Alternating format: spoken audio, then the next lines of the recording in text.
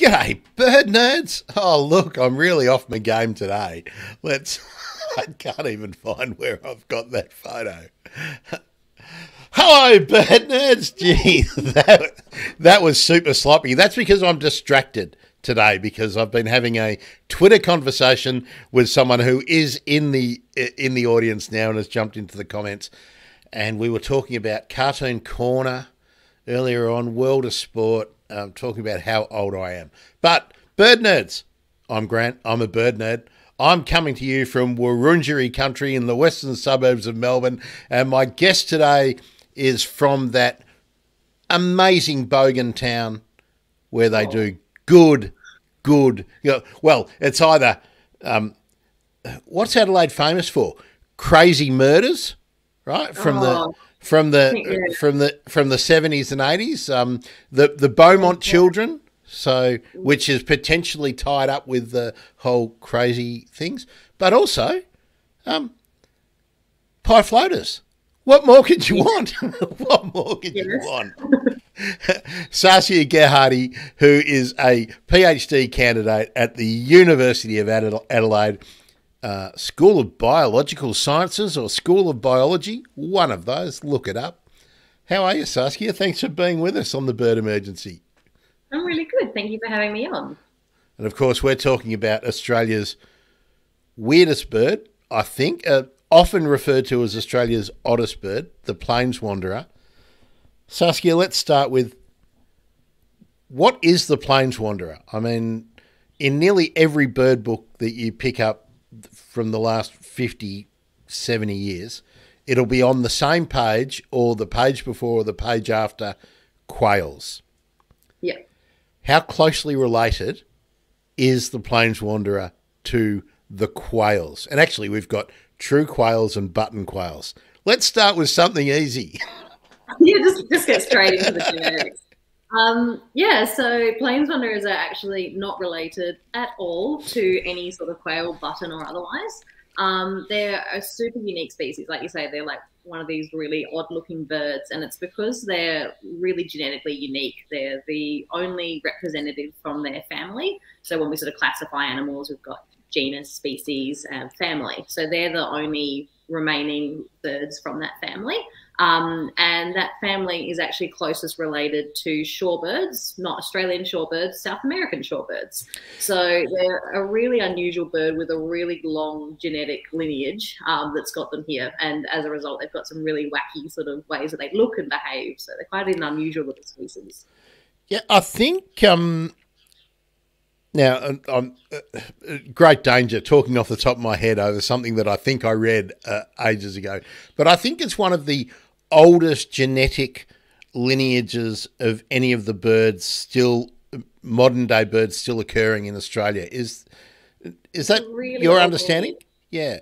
I don't know if it's the oldest, but it is really old. Like, I'd have to check my notes, but like a couple million years is sort of ringing a bell. Like, I know that they have really been in that family for a long time and sort of evolved and adapted during sort of a lot of changes in Australia, which is, I guess one of the reasons they're so special, because they're such an unusual little creature. But I'd have to check up on the exact times and dates. But I know it's a really old family. And supports the Pangea and Gondwana land evolutionary pathways, doesn't it? So and that songbirds evolved in Australia and that conglomerate mass rather than, as was presumed in the earlier years, that songbirds all were Northern Hemisphere and that they spread south. So really, they're not songbirds. They're they're like quails and other sort of shorebirds. They don't fall into the sort of the passerines sort of family.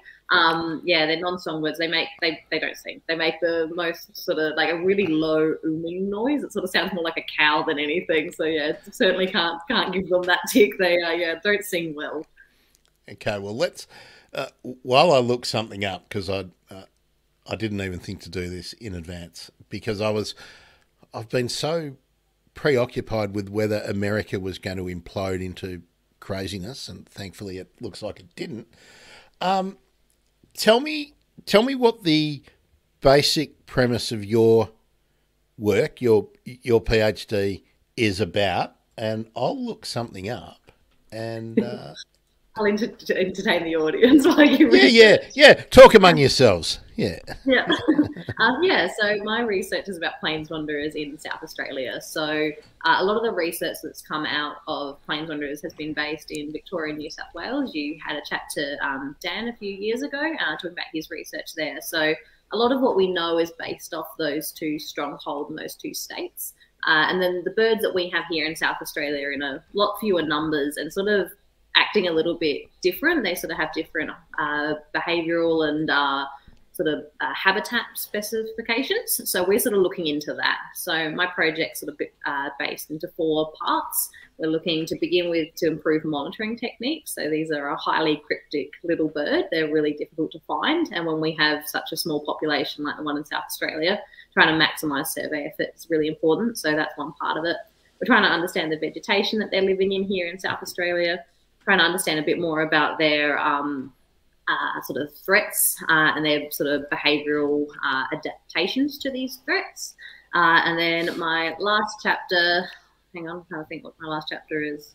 Looking at the status and distribution here in South Australia. So the last study of plains wanderers here in SA was done in like the 90s, and we haven't really done a lot of study on them here since. So we don't really know where these birds are existing, whether they're still in their old ranges, whether they've moved into new ranges, or whether we've just lost them from a lot of these areas. So in a nutshell, that's what I'm trying to work out. Okay, so if I heard you right, there's some historical information about where they did occur, and a guesstimate of the numbers. But now, if we were to try and have a distribution map or an estimate of population in South Australia, those things just are unknown reliably. We just don't know, yeah. So plains wanderers were first described in South Australia. So Gould back in the 1800s first sort of described plains wanderers here in the Adelaide Plains. So they used to live quite regularly around the plains of Adelaide, but obviously as that sort of started to build up and urbanise, we lost the birds from those areas. We used to get them in the York and Eyre Peninsulas and up sort of through parts of the Mallee. And now it's hard to tell because there's not targeted surveys in those areas. So we don't know whether those birds are truly lost from those areas or whether we just don't have the survey efforts there to let us know about their population numbers. So at the moment, our best guess population sort of comes from a couple of anecdotal sightings, a bit of the research that I'm doing, and just sort of some general guesswork. So it's to help us sort of manage the species better. It's going to be important for us to help work out where they are and what they're doing, and where they're still existing.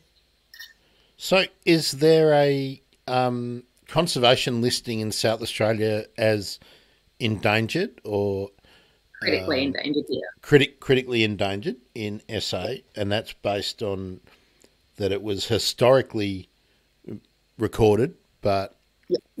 When's the last reliable sighting in South Australia or in any of what's the most westerly reliable sighting, say, in the last 10 years? Westerly would be there was a sighting about 4 years ago in the Nullarbor, which is like, if you know your geography in South Australia, that's about as far west as you can get before you hit Western Australia. When it was, and it's kind of unusual because a lot of the distribution maps sort of suggest that Adelaide was kind of the most western edge of their range. So then to get one all the way out there is quite unusual. And like I say, there's little follow-up at the moment. So we don't know whether that sighting is a one-off or whether there's populations there or whether they're migrating out there or just, one of the birds caught the wind and got himself a bit lost. So they're quite unusual in their occurrences here in SA. They just sort of pop up in really random spots, and we don't really know when or why or how. Okay, I'm just looking down at my Australian Bird Guide distribution map, and there seems to be one or one spot near-ish to Alice Springs, then there's the sort of three-corner country, the Channel country, then running continuously down through the Murray into that central, southwest, New South Wales, Victoria, and down into, it's hard to tell on this map, but I would assume the west of Melbourne, but it looks like it's maybe even going a little bit east of Melbourne. Yeah, so that's sort of their known range, yeah. Yeah, so I'm surprised I can't see a dot for the Nullarbor. Now, that's such sparsely populated country. Would you err on the side that there's probably more plains wanderers filling in that that sparse country, rather than the pessimistic view that there's probably, they're probably not there because we don't have any records? I mean, as a scientist, yeah. I know you're probably going to be unwilling to jump into it, but are you an optimist or a pessimist? I think with the so I think with the Western populations, I would probably suggest those are more birds that have just sort of got themselves a bit lost. But I think with the ones that we have in South Australia, so in that sort of map that you described, we sort of have a lot of the sort of northeastern pastoral districts of South Australia. I think there's a lot more birds in there than what we assume. We've only really sort of scratched the surface as far as areas that we've assessed for plains wanderers and found plains wanderers on. So I would suggest that, yeah, there's probably still a lot more birds in those areas. I know there's some research happening in sort of the York and Eyre peninsulas about trying to detect plains wanderers there, and people feel pretty confident that they're still existing there. So, yeah, I think a lot of the reason that we say South Australia isn't one of these sort of stronghold populations or contributes a lot to the larger population is just a huge lack of research. Okay. That record on the Nullarbor, was that on public land or was that on private land? Do you know? I'll have to double check. Yeah, from the top of my head, I think it was private land. Okay. I think there was a group of people doing surveys for something unrelated. I think it was a vegetation survey or something, and a trusted birder saw one and sort of went, "Oh my goodness, what are you doing here?" So yeah, and it's all been like published in sort of like the Rare Birds Committee and whatnot as a confirmed sighting. So we're pretty, we feel confident that they were there. Whether they're still there or exist there in a permanent situation, we're not too sure yet. Now let's share what I wanted to share, because you did mention. Hopefully, people are going to be able to hear this. This is from. One of my favourite resources on the internet, xenocanto.org, where people upload their recordings of bird calls. And all being well, we're going to hear, let me just put the, we're in, let's make sure that's there. We don't want to mute the audio, so let's hear the Plains Wanderer.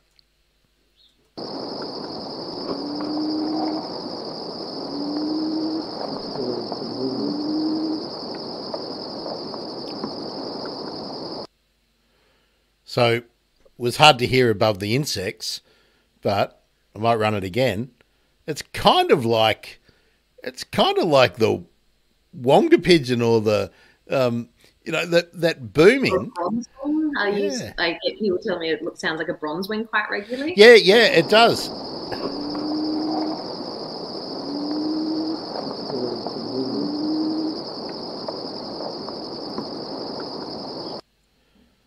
Okay, and that was at Deniliquin. Thanks, Frank Lambert, for recording that and popping that up. That's from 2015 in Deniliquin.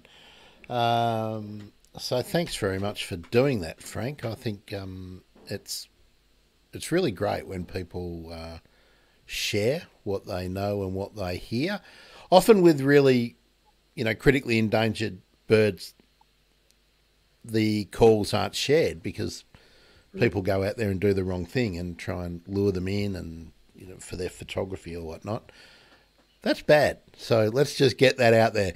Don't do that.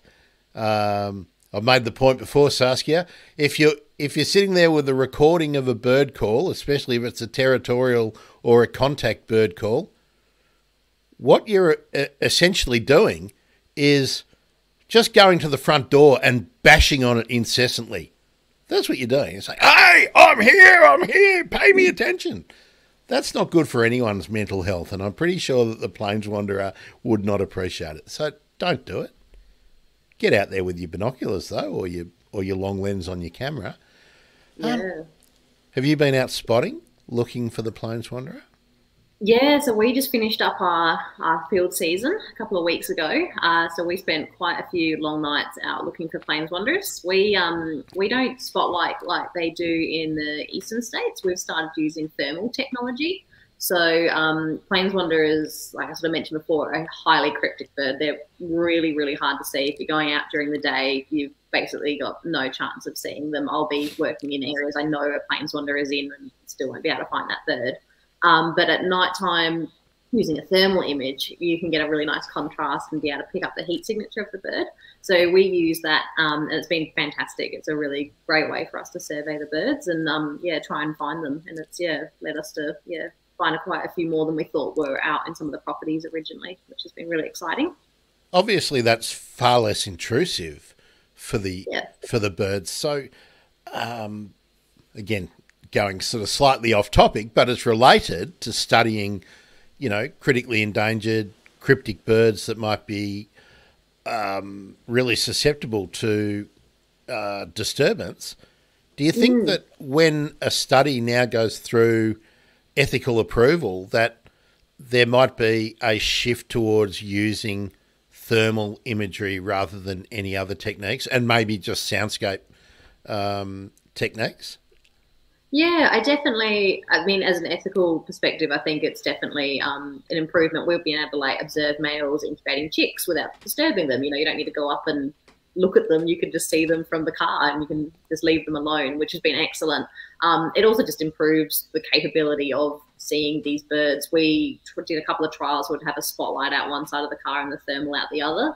And I think the spotlight picked up one bird out of the whole, field season. So the thermal's certainly superior in detecting these animals. And I think when you're talking about critically endangered birds and you want to get this sort of detection up as high as possible to understand the population numbers, it's important to use that sort of tech. So I've seen it being started to use on things like phascogales, and I think it's been used on bilbies. So I think it will be something that we'll start seeing a lot more of in science. I think that's really exciting. It's cool to sort of see these new technologies being embraced by the scientific community. How does that methodology using the heat-seeking technology stack up against the more traditional methods in terms of cost and reliability for nocturnal birds? I mean, have you got enough information about the Plains Wanderer with your study yet to know if it is a better method compared to the studies you've been able to look at in maybe the last 10 years that have occurred? As far as my study is concerned, it's definitely improved our detection capability. So before I started this study, there was this great little anecdote that sort of said if you're using spotlights and if you're using them in Victoria or New South Wales in the strongholds of plains wanderers, 2 hours or so before you find a plains wanderer. And then if you do that in South Australia, in my main study site, which is called Woolcomata Station Reserve, 40 hours before you see a plains wanderer. So when you're looking for a bird that's not in quite as many numbers, we need to sort of get that one up on them in any way possible. And we definitely found that the thermal was a good way to do that. So that's, it's been a really great thing for us. The downside is... Can I just stop you there? Because I want to talk about that 40 hours. Is that 40 hours in your study or 40 hours in the earlier studies in South Australia? Earlier studies, yes. So how much did the thermal imaging bring it down? What's your hit rate now in terms of hours? Yeah, so it's hard to tell because we've had a boom year, so we had a lot more birds, but we were sort of finding birds within the first 30 minutes to an hour using a lot more superior, yeah. But is it a boom year, or is it just that the previous studies have not been able to detect the birds because of the methodology of the study? That's the interesting thing, isn't it? It's the really tricky thing here in South Australia. So this study that I'm doing is really forming a bit of the baseline of what we know of birds, especially in the Northeast Pastoral District. So it's really hard to make these sort of assumptions and sort of say, oh, well, it's because the thermal's superior or it's because it's a boom year. We don't know. We're hoping over the next few years to get a better idea of it. Obviously, we're sort of coming out of this La Nina. So we're assuming that things will start to dry and perhaps the population will start to decrease again. But yeah, like you say, it's hard to know. We don't know whether these populations have always been established here or whether, yeah, they've just come because of the weather. So yeah, time will tell. So I want to talk about the bird, the habits a bit more in a little bit. But first, let's get some comments up too while we're there. 30 minutes, yes. Wonder Llama can't sort of believe that. That's great. There we are. Llama, that comment took all night in 1987. That infers that you've been doing studies on the Plains Wanderer. So use the comments. Tell us your 1987 history.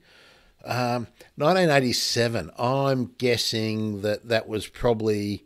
That would have been about Miss Free Love Hoodoo Guru's time frame. Llama's probably as old as me. Let's see. I'll see if I'm right in a minute. Saskia, what kind of habitat are you likely to find the Plains Wanderer in? And as an extension to that, is its occurrence really closely linked to any particular vegetation, either species or just type? Gee, that's a good scientific term, isn't it? Vegetation type.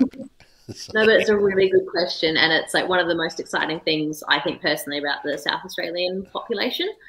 So in Victoria and New South Wales, the Plains Wanderers are grassland specialists, so they live primarily in grasslands. That's what they're known for. Where we're finding them here, not a blade of grass, like nothing. We're not even talking tussocks or anything. It's a really open plains, but you'd be struggling to call it a grassland. It's dominated by a species called sclerolina, which is sort of just a prickle bush. Basically, it's a very low prickle bush, and it's sort of that's where they're living in. So it's really interesting to have this bird that's been sort of classified as a specialist living very much in habitat which is what you'd very much call unideal. The Plains Wanderers are sometimes referred to, you might have heard them be called like the Goldilocks bird. You know, they're super picky. They don't want their grasslands, too dense or too sparse. It has to be just right. And we're finding them nowhere in this just right. So it's quite exciting for us because we're sort of wondering whether these birds are more adaptable than what we first thought, whether where they're living is just really marginal to them and they're just living on what's left, or whether, they can use a variety of different ranges and resources. So that's been one of the more exciting parts of this project, is trying to work out what on earth they're doing here in South Australia and why this specialist is living in very much not grassland.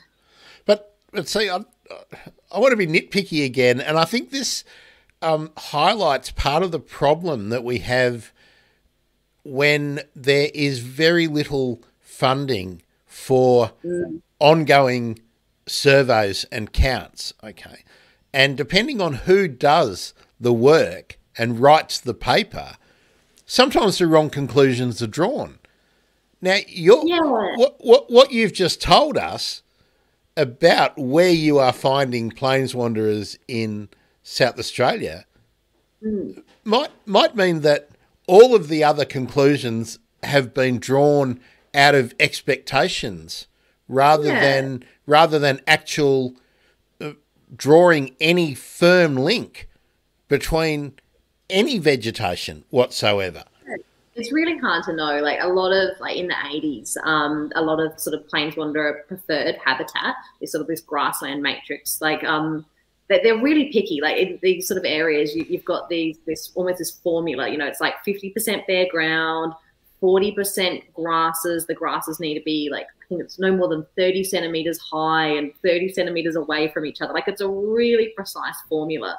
And a lot of that grassland was preserved for Plains Wanderer habitat. And managed to keep that sort of that open grassland structure.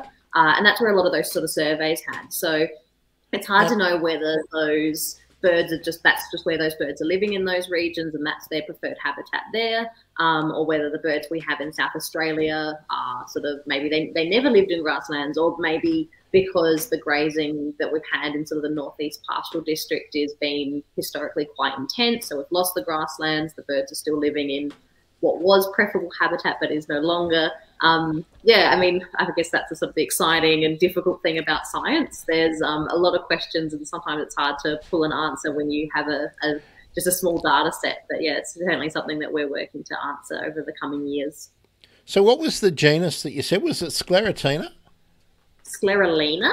Sclerulina. Okay, I'm just going to get it up so that I can. If yourself or any of your listeners have spent any time sort of in the arid lands, it's the prickle that you're constantly pulling out of your socks. It's like this sort of usually a two sort of pronged prickle. It's just stuck everywhere. It's a pain, nasty thing. And is it Divericata or Brachyptera? Divericata is the association that they live in. Yeah, that's correct. Okay, so let me just pull that up so that we can tangled bassia, or otherwise known in some parts of the country as bindii. So, and it gets called copperbird quite a bit as well, if that gives you any indication as to the nasty sort of plant it is. Yeah, and of course, here we are. I'll just pull it up. So it's common in Victoria and South Australia. I'll just pull it up and see if we can get a picture, and I'll share that. Gee, I'm not having much luck with this mouse today. Come on, here we are. Specimen images. There we go. Ah, yes, it's got that 3 barb. Okay, let's share this. Sorry for everyone who's just following along, but I think this is important to be able to see what we're talking about, and it will support my next comment, I think. Okay, let's full screen that. Yeah, so that gives you a good idea of like the prickles that they've got there. And then if you can see sort of the veg, it's quite a short shrubby sort of plant. Usually probably doesn't sit much higher than 30 to 40 centimetres. And yeah, this is where we find Plants Wanderers. And so that's going to be and it's quite fleshy too, by the look of it. When it's lush, when there's rain. If there hasn't been rain, it looks a bit, gnarly and dried and a bit nasty. So looking at that image, as you say, it would struggle to get higher than knee high. Okay? Yeah. I would think. So there's the wicked spines and the fleshiness. Let's just scroll through a couple of those. So often the association is made that it's tied to particular grasses, and maybe someone might be talking about Themidas, the kangaroo grass, or maybe Danthonias, the wallaby grass, or maybe in other habitats, people have tied other birds and other animals to spinifex. But it may just be whatever plant occupies that ecological niche. As long as they're present, the bird might be able to hang on. And the other factors might be rainfall or even insects that are occurring. I don't know, but I think we've always assumed that the association was really with with maybe the seed load or something like that. And that's sort of one of the interesting questions. So like, as you saw from the seeds they're not edible, and they're a plant that colonise that area really well because it's a really hardy sort of seed. So when you have this sort of heavy grazing, or you have these sort of bust years where you have significant drought, those seeds can stay in the soil and survive for a really long time. So they're usually these coloniser plants. But the seeds aren't really palatable. Like, something like a plains wanderer wouldn't be able to get into it. So when we think of plains wanderers, we know that a lot of their diet's made up from like grass seeds. So one of the interesting questions we're looking at here is, what are these birds eating out here? We assume it must be mainly insect driven. But yeah, it's we don't know. Yeah, so we have to analyze that data. Yeah, because I think that's another assumption that's been made is that that they were graminivores, you know, grass eaters, grass seed eaters, whereas they may be far more omnivorous than has been assumed. And that's, we find them. Oh, sorry, we find them with a lot of flowering plants. So when we do have these sort of rain events come through, obviously, sort of the more arid lands, you know, we get this huge abundance of flowering herbs. When we get that, we sort of tend to find plains wanderers around that, and we assume that's because that's bringing more insects in. So it'll be interesting to sort of try and a lot of the data I'm talking about is very early. So I do but that's the whole point. Yeah. Sorry, that's the whole point of having a nice long conversation because we can tease it out. When you say flowering herbs, are you talking about Asteraceae, which are like the daisy family plants, or is it Lamiaceae, which is more down that sage kind of families? What are the seeds? Well, actually. What grows out there? Well, you're not. I'm assuming. I mean, I'm jumping ahead to where I wanted to talk about methodology again, but you're not collecting specimens of plains wanderers and cutting them open like happens for the seabird trials with plastic or whatever. So how are you determining what the birds are eating? Is it only from watching them, or is it from fecal matter? How are you doing it? Yeah, so this is where biology gets really charming. So I spend a lot of my my field days picking up plains wanderer poos. So when we're catching these birds and banding them, one will sort of explosive poo all over you, and most people will be like, ugh, but I'm like, yes, get a swab quick, you know, like we're going to collect this. So we're looking at a scat analysis to try and work out what they're eating. We also tracked a number of birds over the past spring. So we put these little tracking GPS harnesses on our birds. So we got a really good idea of the home range of those birds. And then we're able to then go and do vegetation surveys in those areas and get an idea of what veg was present while the birds were there. And then sort of assuming that they're spending a lot of their time foraging, we're able to sort of try and work out what plant species were preferable in those areas. So yeah, that's sort of how we've tried to work out a lot of that. And then a lot of the flowering things are, like you say, those little daisies. We get a range of sort of peas that sort of just pop up when we have these rain events. The northeast pastoral is a very boom bust cycle. So when you have these good events, it's magic. You'll have rain. You can't get out for 2 days because it's completely just the plains are just a mess. By the time you can get up, everything's in flower. Like it just happens in front of your eyes. It's incredible. So yeah, lots of little flowering bits and pieces, especially at the moment. Yeah.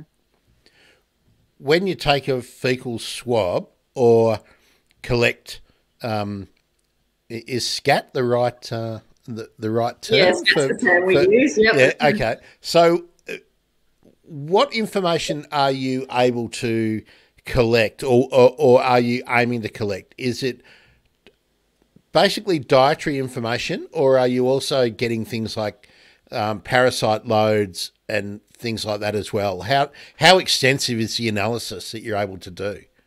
Yeah, so the analysis we're looking at is just dietary. So we're, like we say, we collect this swab, and then you can run it genetically with known samples and look for matches. So if I know that X, Y, and Z plant is available at the time I collected the swab, we can then run it against those plants and see if they match. So then you can try and work out, like say, oh, yes, that plant was present in the scat, it ate that plant.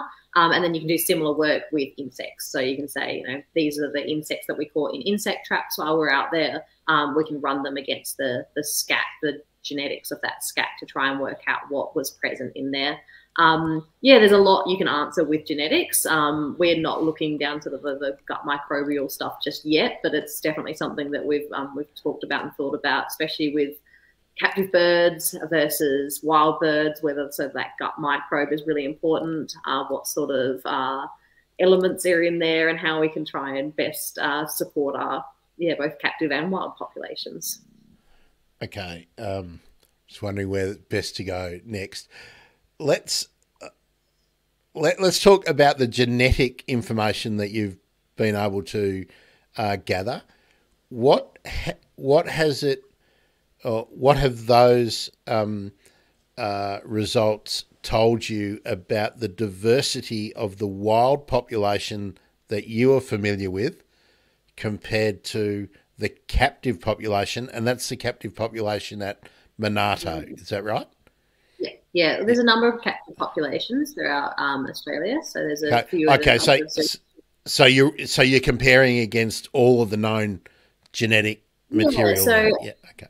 You're probably about like 2 months too early. We've just sent our genetic samples off to be analysed. So we collected 60 or so samples during our last field season. So we've just sent them off to be run.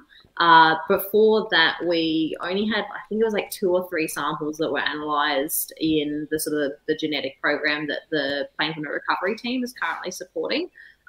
So their genetics is really, it's quite interesting because we'd expect speciation, like we'd sort of expect the South Australian population, the New South Wales population, the captive populations kind of have sort of, they keep to themselves, they sort of have a clustering effect when you analyse it. But what we find is it's just a big melting pot. Like the South Australian birds are just as related to the captive birds as they are the New South Wales birds. So it's just this sort of big melting pot in there. There's no sort of speciation happening. And we don't know if that's a result of the fact that these birds just sort of aren't showing sort of changes in their genetic makeup, or whether it's because they're a really mobile population. So the Victorian birds come to South Australia, go to Queensland, come back again. So it does open a bit of a can of worms. So I was waiting to bring up this comment or question. Yeah, that's and I was waiting for that because I knew we'd go there. How far do individuals tend to wander? And that's one of the great unknowns, isn't it? That certainly, yeah. If that speciation is not occurring, so that we're not getting a Queensland race and a South Australian race and a Victorian race, the assumption that will have to be tested against all the genetic information in the coming years is that maybe these birds do disperse very widely, and that's. So maybe it's not unusual for birds to pop up from anywhere, and that they may have come from anywhere. Yeah, so there's sort of 2 parts that I can try and answer that question. So we just did a big tracking event, a couple of months ago, putting GPS trackers on birds. So we had 10 out there that were tracking. Just let me stop there. Are they harnesses or are they leg flags? No, harnesses, so they're wearing like a backpack. They've got a VHF, which is a very high-frequency transmitter. That's the one that sort of, you see David Attenborough and you've got the scientists out with their like radio tracker. That's that one. And then it's got a GPS on it, which is talking to a satellite, which just logs the location of that bird accurate to a metre or so out in the plains. So I just did a heap of that collection and I've analysed that data, and most of the birds had incredibly small home ranges, which is quite unusual. We were expecting them to have really big ranges. We had, but they were sort of staying quite close to where we'd caught them. We're assuming that this is because, again, conditions are really good at the moment. So sort of following that theory that when resources are high, a bird doesn't need to extend extra energy to move further. If it can get like a good seed stock, like just to its left, it's not going to move kilometres if it doesn't need to. So we're sort of assuming they're like that. But I tracked one female and she was just on a little adventure. Like she just, every day she'd move like another 500 meters and she was probably like 2 to 3 Ks away from where I originally caught her. So they definitely wander far. I know the Victorian team have quite a few instances where they'll be tracking birds and they'll just disappear. They'll send planes, drones out and those birds are gone. And like if we think of like a chukar now where there's quite a good plains wonder population, as you may know from watching the news, that chuka's pretty much underwater at the moment. We don't know where those birds have gone. We assume they're somewhere, but we don't quite know yet. So there's a lot that we don't know about wandering behaviour. And not only is a chuka underwater, but so much of the known habitat in Victoria and New South Wales has been underwater in the last couple of months, and in the last year, maybe a couple of times.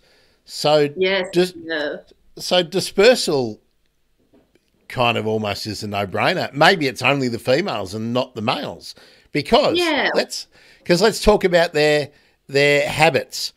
Polyamorous, right?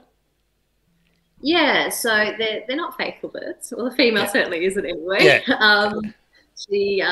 Yeah, so she's sort of, like I say, they're from their own family. They have these unusual character traits. This is sort of one of them. It's sort of like emu. She rules the roost. Like it's a ladies' world out, and the plains are there.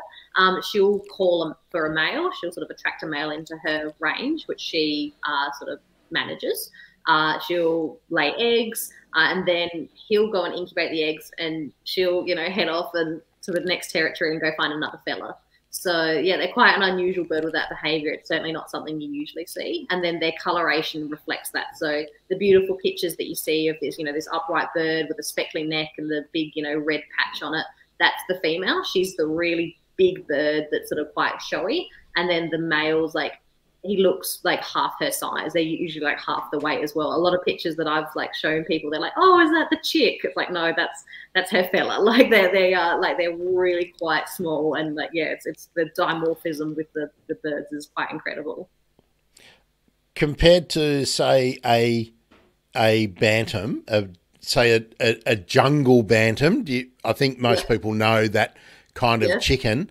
How do they compare in size? Smaller. They're kind of like, I'm trying to think. They're like the biggest females I'll get like 90 grams. So we're kind of think like a plover. Like they're small. Yeah, they're little birds.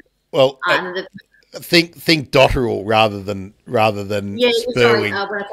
Sorry, I meant more like a hooded plover. Or like a hoodie. Yeah. Sorry, that was a bad example. Well.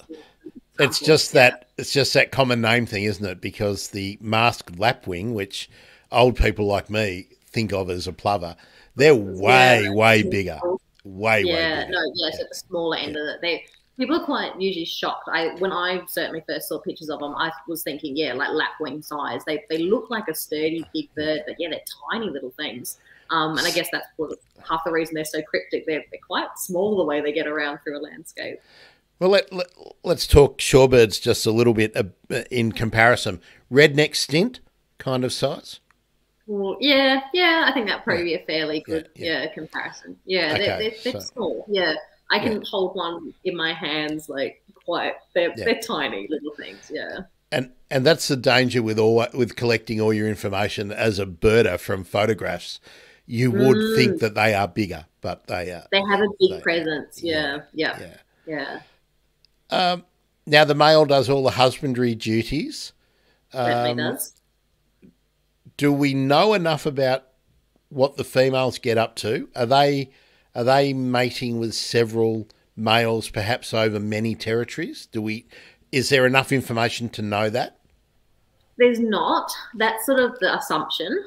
There's really not a lot known about their breeding habits except for what happens in captive environments, which of course is highly modified. Like we're sort of putting captive birds together that we want to breed for genetic, richness and whatnot. So there's not a huge amount known about their wild habits, but the assumption is that a female will move into multiple territories, especially in like a boom season. Like she'll just try and get as many clutches out as possible. Perhaps when seasons are a little bit more, like resources aren't quite as rich, we think maybe that cycle sort of slows down a little bit. But like I say, not enough data yet to know for sure. Yeah. Based on the quantity, the quantum of data that you're able to get using the current methods, how many times, how many years or how many seasons do you think a survey like yours will need to be repeated to be able to confidently talk about numbers and perhaps gather some of that information about what the females are really doing rather than being assumed to be doing? Yeah, I think, and it is such a numbers game, I think multiple years is needed and multiple years during different seasonalities. Like, so we've collected some nice little data sets during a La Nina year. It's been beautiful out of the plains. They're unrecognizable. They just look spectacular. Things are doing well. Plains wanderers are doing well.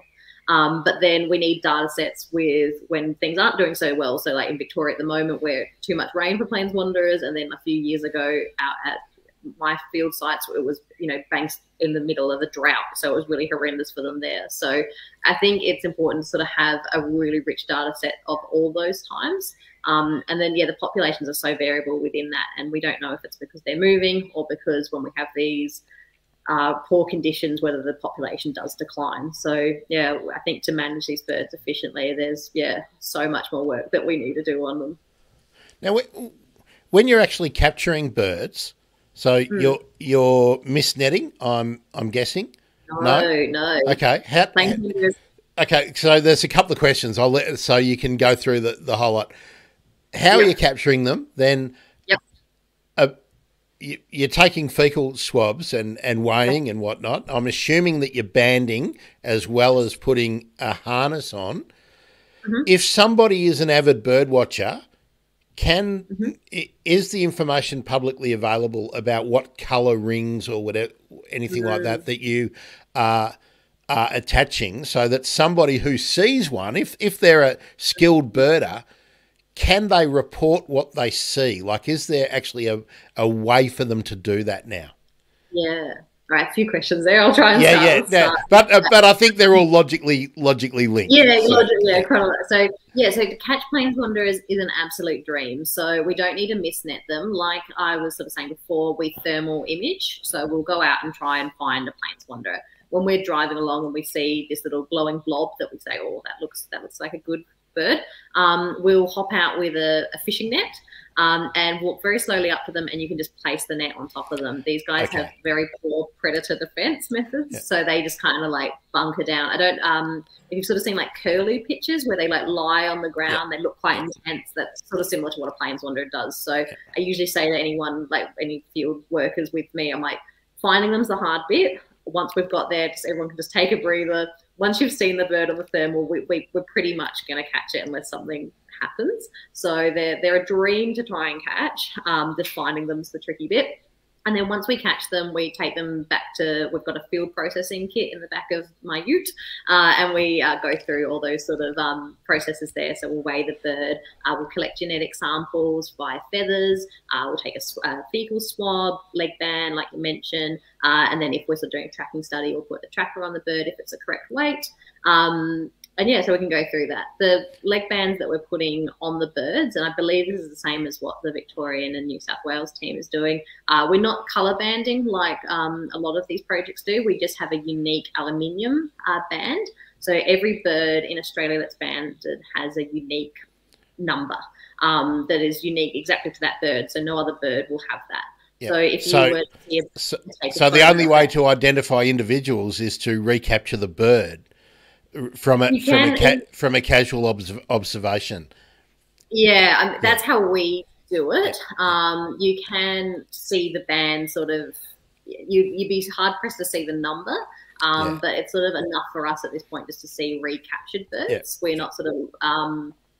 It's hard to sort of try and manage the numbers that way because we don't know what sort of numbers we're working with. So yeah, the leg band number has been enough for us. And yeah, the Australian Bird Banding Authority is sort of the one that manages that.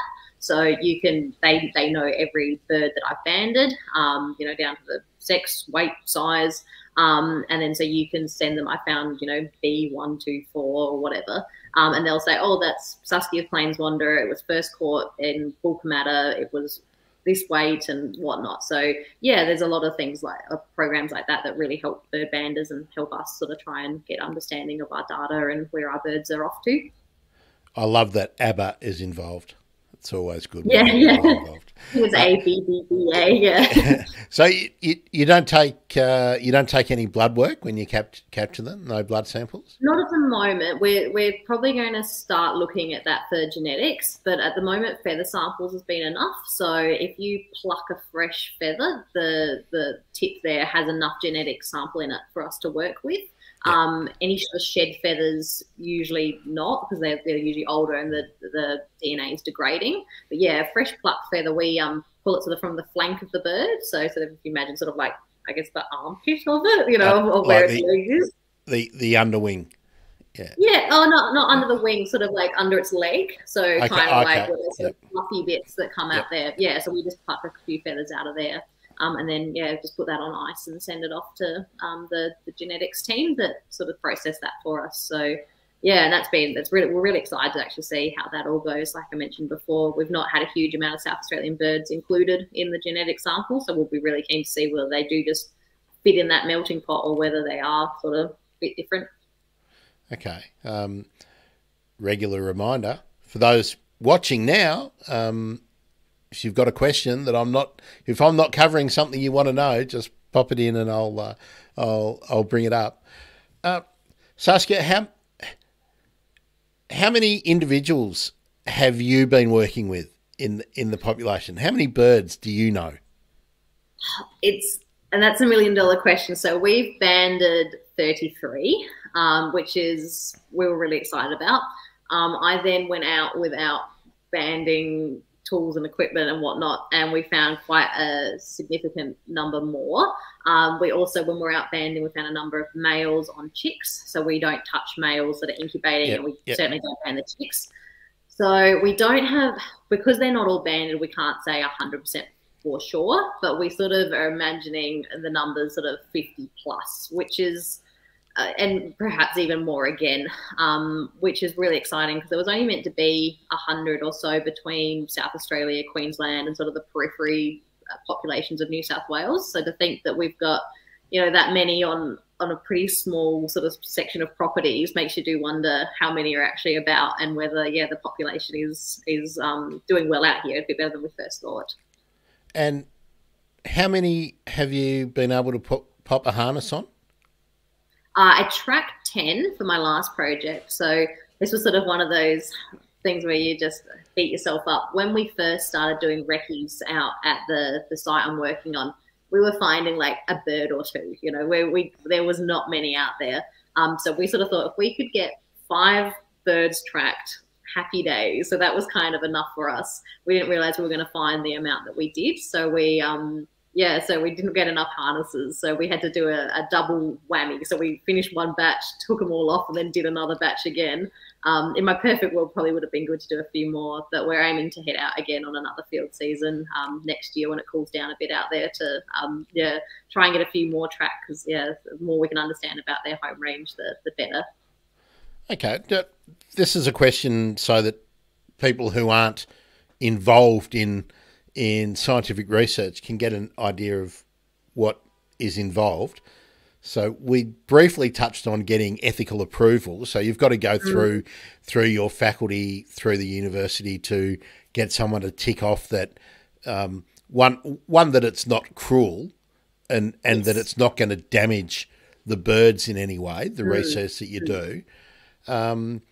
Do you have to demonstrate to anybody other than your supervisor that the work is worthwhile, for want of a better term? So especially when you work with a critically endangered bird, there are a few hoops you need to jump through, and I think that is a really good thing. I think that should happen. You don't want just any Joe Blow or cowboys out there sort of just doing what they want with endangered animals. So certainly the ethics and the school needs a lot of input and to understand what you're doing. I work really closely with the Plains Wanderer Recovery Team, which is a program set up with a lot of the zoos, a lot of the researchers and scientists that are working on Plains Wanderers. Who's the chair of that now? Just so if anyone wants to look it up. All right, who's your inside contact on the recovery team? Well, my supervisor is on the panel, so I can't think who's the chair at the moment. There's a number of key players, and there's people like Dave Parker and David Baker-Gabb and whatnot are sort of the key names in sort of some of the research that's being done on Plains Wanderers at the moment. So they're certainly on the panel, and they have a lot of input as to what work they'd like to see done in South Australia and what work they're happy to support. They were really great in sort of helping me out to train how to handle and work with Plains Wanderers. So that sort of needs to happen. Zoos get a say in sort of how captive birds are being treated. There's a number of different departments. Obviously, we have have to have a scientific research permit, so that's separate to the ethics to say that I'll be doing research on South Australian land. I need to get something from We call it sort of DEW, Department of Environment and Water. I think there's a different jurisdiction in each state, but they need to sign off on that work as well. There's and then, of course, Bush Heritage, which is the organisation I do a lot of my work through. They approve some of the work I do as well. So, yeah, it's never-ending paperwork out here. Fieldwork is, it's usually prefaced by quite a lot of background work and a lot of paperwork and whatnot. So, but I think it's a frustrating process, but I think it is definitely worthwhile, and good that we have those standards in place. It looks like the last update to the recovery plan was published update. I'm sure there's plenty of work being done internally, but was 2016. Is that? Yeah, that sounds about right. Yeah, so I think that was the last time that a review was sort of sent to the That's what's up on the website anyway. So that's cool. Now there's a question coming up in a minute, which we'll get to. So sit tight, Llama. I'm seeing it. But before we do that, can you tell us a bit about the primary site that you've been working on and the linkage with Bush Heritage Australia, so that we can talk a bit more about the global work that they're doing at the location? Yeah, so the site I work on is called Bulkamata Station Reserve. It's an ex-pastoral property that Bush Heritage has bought the pastoral lease for. So they manage and run that station as a conservation reserve. And that's sort of Bush Heritage's, that's their gig. They buy up important parts of land in sort of Australia, usually significant properties, either for size, species, in context of making sort of a bigger environmental impact, and they manage them sort of in a way that promotes conservation. So the one that I'm working on, Bulkamata, was purchased because of Plains Wanderer abundance. That was one of the key reasons that they wanted to buy that. It's been identified as an international bird area of significance, so IBA. So that was one of the reasons that they were pretty keen to get that and to manage it. So that's sort of how they run those programs. And where is it? Like, give us an idea geographically where it is. So it fits in sort of what we call as like the Northeast Pastoral District in the semi-arid ranges of South Australia. So if you think of South Australia as a map, it's sort of in the northeast corner there, very close to Broken Hill on the South Australian side. So Broken Hill's sort of the closest town, but it sort of fits into, there's a network of properties out there. The way that sort of South Australian land out there is sort of owned is people don't own that land, they own the pastoral lease, and it's usually mainly used for for stocking and cropping and whatnot. So so it's part of those properties, those networks up there. So, and quite a big property. Off the top of my head, I think it's like 64,000 hectares or something like that. So, and it sort of takes up the plains where plains wanderers live, and then it also has a lot of range land on the more western side. So we'll just get the info up there so that people can see what the landscape looks like, and some of the other. Actually, there we go. Mad Max 2, just an hour away from where Mad Max 2 was. That's probably the way to describe what the plains look like. Like if you've seen Mad Max, it's that real barren open landscape. Yeah, and just to talk about some of the vegetation communities, as I was talking about earlier: mulga woodland, bullock bush shrubland, freshwater wetlands, and river redgum woodlands.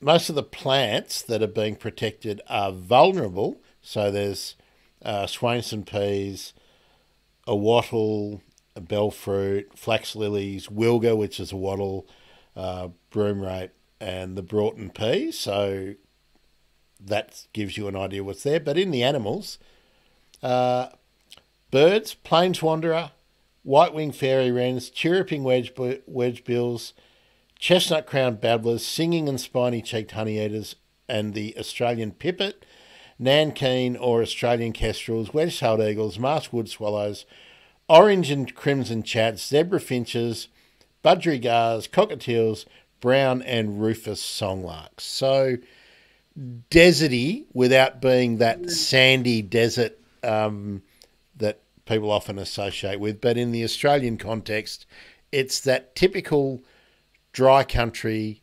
Mulga and wilga would be the two sort of common words associated with that country, I think. Yeah. We also sort of get we call it like the Keenapod plains, so sort of those blue bush and salt bush plains. That's sort of another important area for plains wanderers in particular. But yeah, it's very much. And they're areas that will flood, aren't they? That it really not terribly regularly, but they're pretty flooded at the moment. Yeah, that's right. The poor reserve manager out there, I have to give a big shout out to him. He pulled me out of a few bogs this past field season. It is certainly pretty muddy and has had quite a bit of water on it over the past couple of months, that's for sure. Oh, I missed that there's emus out there as well. So are we allowed? We're probably allowed. This is Bush Heritage video. So let's let that run. Which will explain more about what Bush Heritage are doing. And no doubt there'll be some threads to pick up, and then we'll get to the point that that my ageing friend Lama has talked about as well. So now you can hear the audio, Saskia? I can hear the audio, yes. Good. Okay, so let's...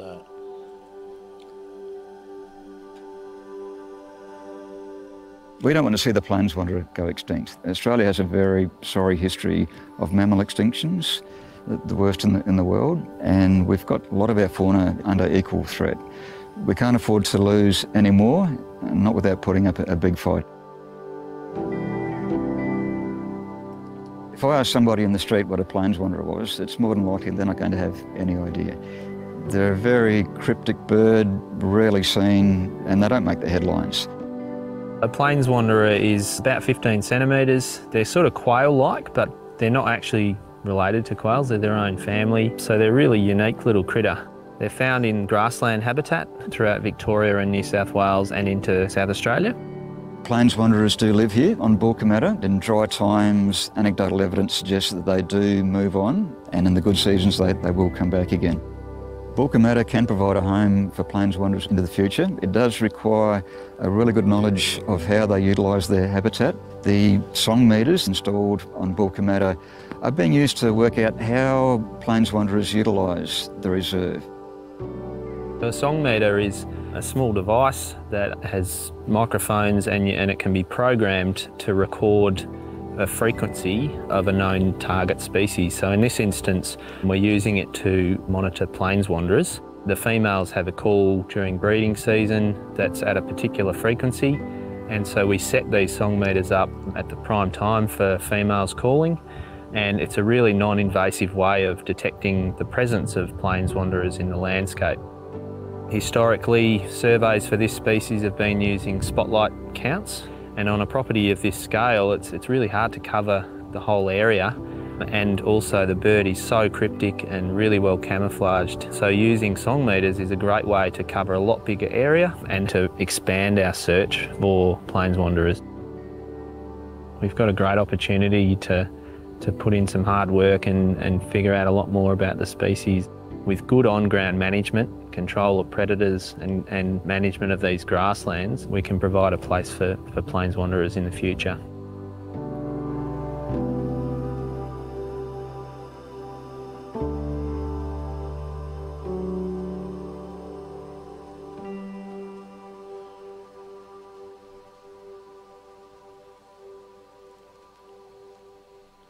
I'll just let that run out. There we are. Traditional owners acknowledged and there. And for the collie, yeah. Yeah. I was hoping that would actually tell me who produced that. Obviously, thanks to Bush Heritage for producing that. There was a lot of that, yeah. But I'd love to know who did the cinematography. I wonder whether it was Nicholas Rakatapare. But that was a really nice little film, wasn't it? And Beautiful, yeah. Showed off everything really well. The question that Wonder Llama had put into the comments was the summary of it, I guess, is do we know historically, have we collected any information from the Indigenous communities over the range of the Plains Wanderer that is informing your work and any work going forward, or is that a different project? Like, is that really something that somebody else with different skills and maybe different connections would be taking up? Yeah, so Bush Heritage is one of their key focuses, is trying to engage and work with local traditional owners. So that's something they're really passionate about.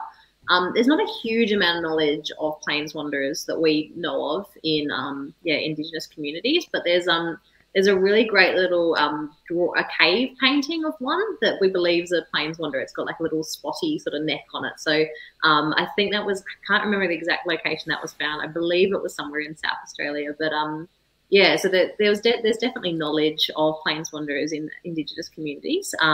It's unfortunately something that we've not really been able to tap into enough.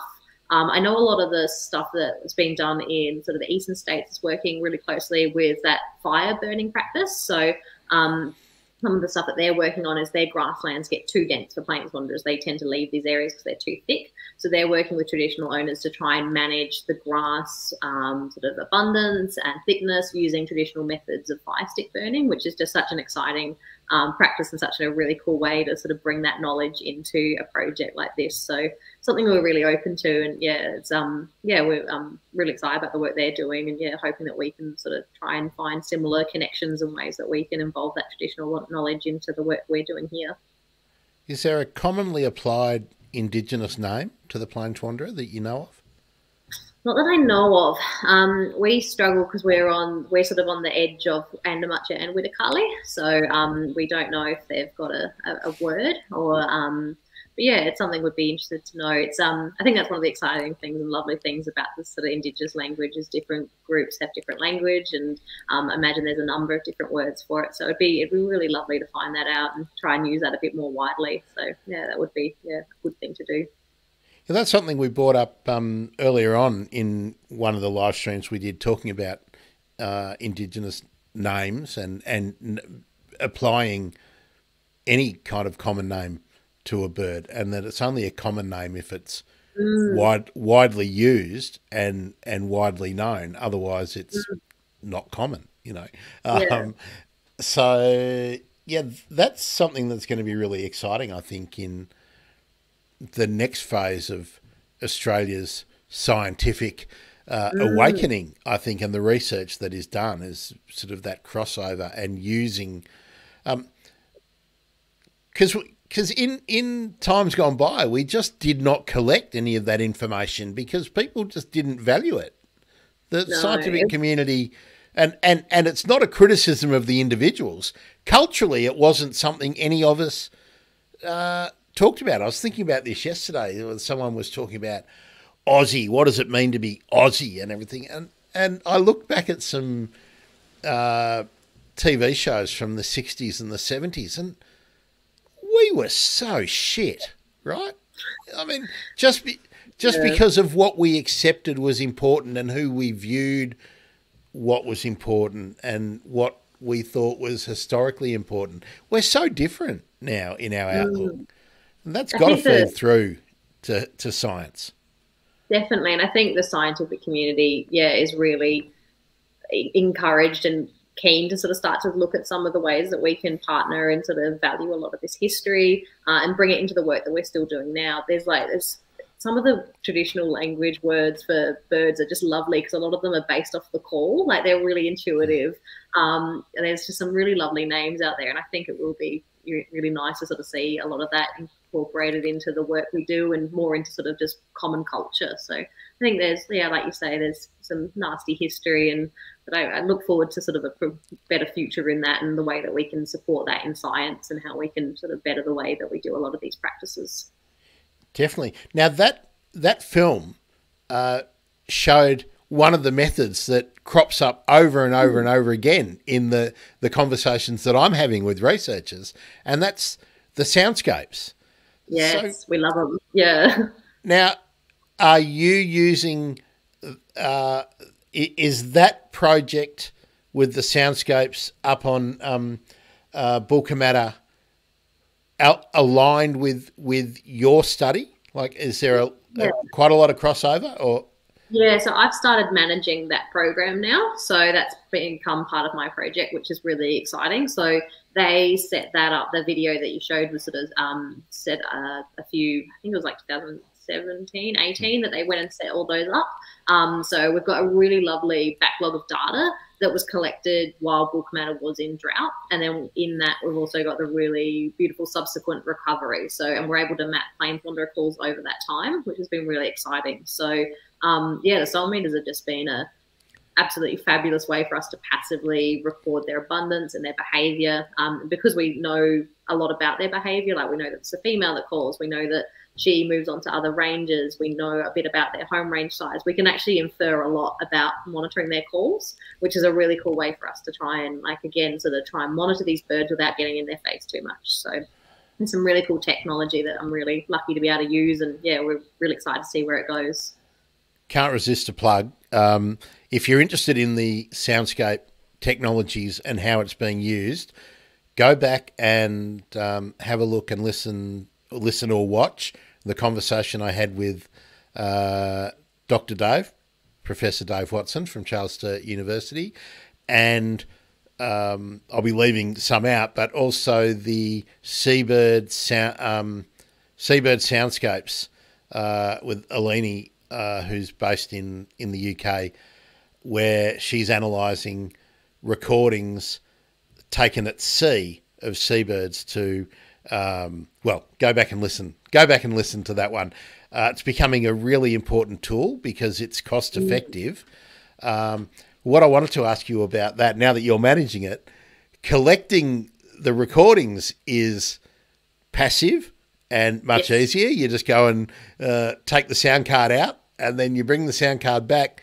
How are you doing the analysis? How much of that is AI and machine learning, and how much of it is an individual actually listening to the files, the sound files? Yeah, so we've got about 30 song meters out at the moment, and they've been collecting data since 2018. They collect for an hour in the morning and an hour at night, all day, every day. So you can imagine that's quite a huge backlog of data, and also just a huge incoming amount of data. So back in the day, we used to I think people used to go through it manually, but now we've got a really cool tech that we can use. So we use what's called like a Plains Wanderer recognizer, which is a sort of a call file that's made up of a number of Plains Wanderer calls.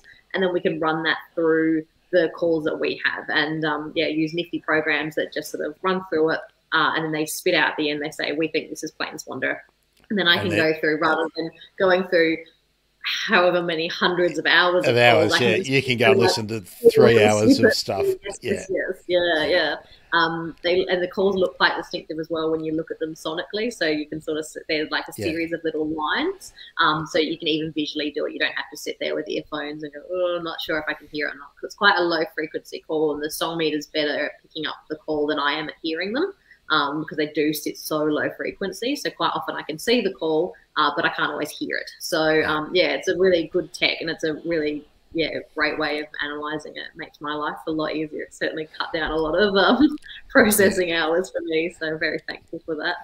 Yeah, and the consumer software that's available now, so that you can analyse either the traditional waveforms that I think most people are familiar with, but then there's also more like a heat map representation that's available too. So it's much easier to pick out the frequencies of the call just by scanning through quickly, half an hour or so of recordings rather than having to listen to them. So, so that's good. It takes me more time to upload the files, like as far as size, it takes me longer to do that than it does to actually go through and go, that's Plains Wanderer, that isn't. So it's the tech's fabulous where we're at the moment. It's really exciting.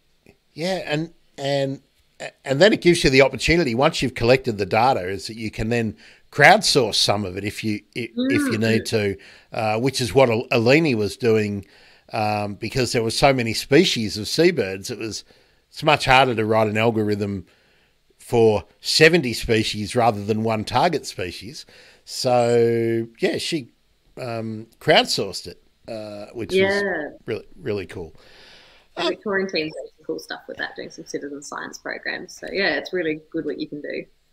Yeah. So what's next with your part of the project? And I mean, you're taking on the audio portion of it, the audio monitoring. Is that an extra? Is that an extra role? And the reason I'm asking is because I'm always banging on about how hard it is to get funding to continue the work you're doing. So does that enable you to move from the study that's university based, but continue doing that work, moving it into sort of ongoing funding with BHA? So the stuff that I'm doing with the song meters has become part of the PhD. So I was very lucky that Bush Heritage and the ecologists there were happy for me to take that data set that was mostly unanalyzed and use it as part of this project. So analysing that does sort of is really part of this project, and sort of me trying to answer some of those questions that I talked about earlier.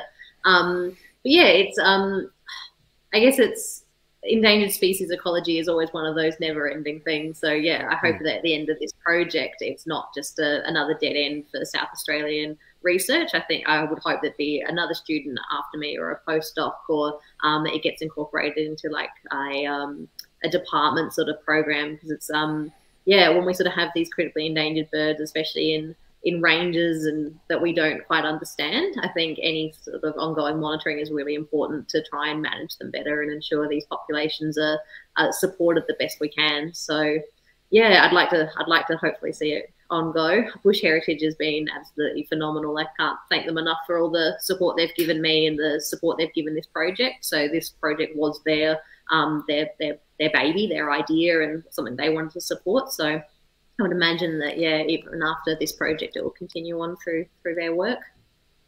Yeah, Bush Heritage do really, really critically important work in Australia. Mm-hmm. And now, this is no criticism of Bush Heritage Australia, but the very fact that they have to be as important as they are just highlights how shit the government is doing at this stuff. Like how they've governments of all colours, over 20 years have wound back their involvement in protecting endangered species and endangered vegetation communities and the geographic locations, and just outsourced it to NGOs, which is dumb.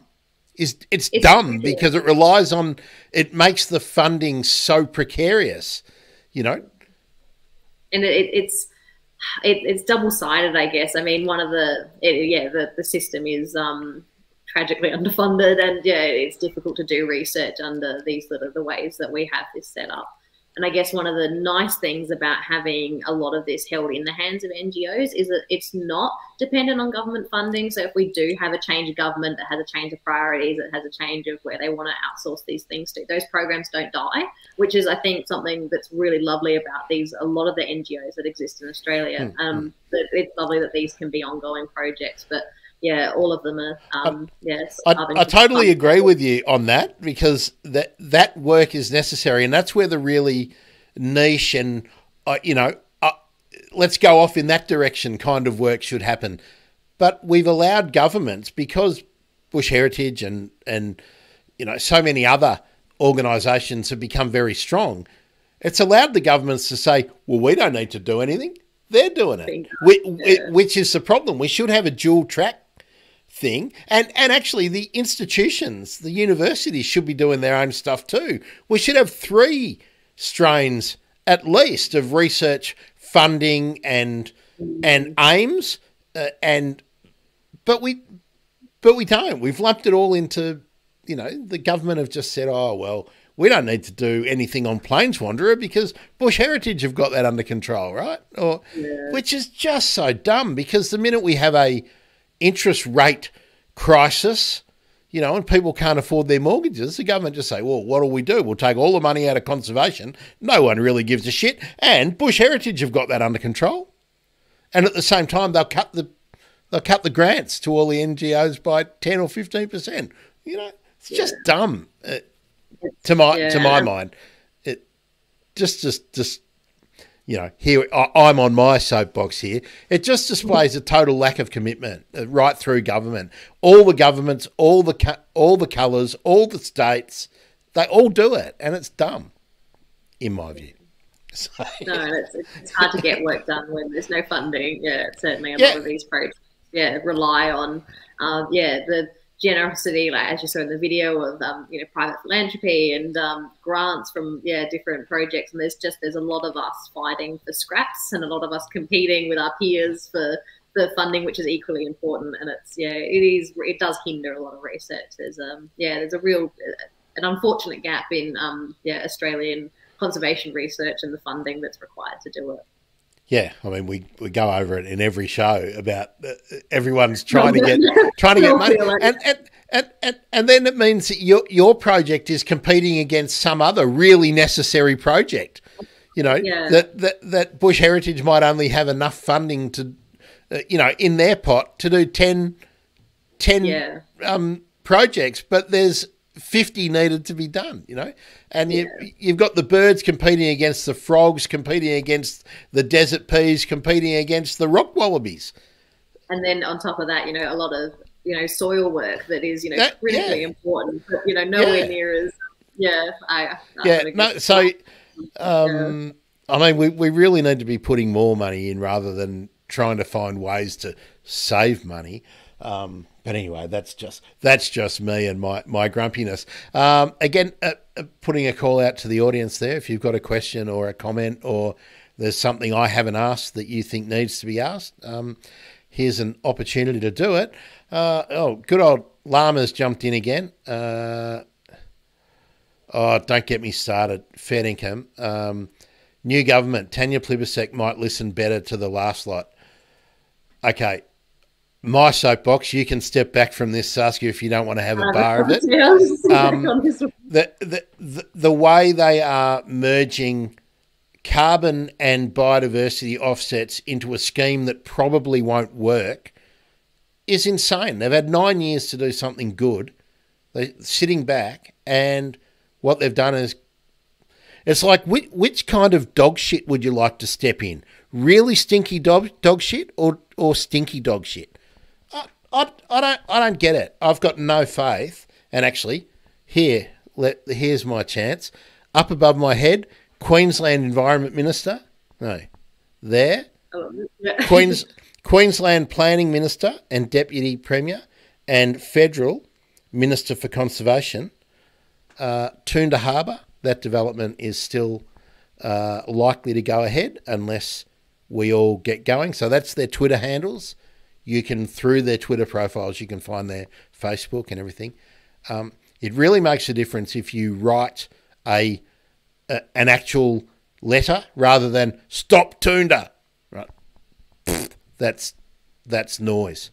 Write them a letter and say you actually care and that your vote may be dependent on what they do. I mean, for crying out loud, Bob Brown got arrested. Was it the day before yesterday? Bob Brown got arrested trying to stop them harvesting swift parrot habitat. Swift parrot breeding habitat.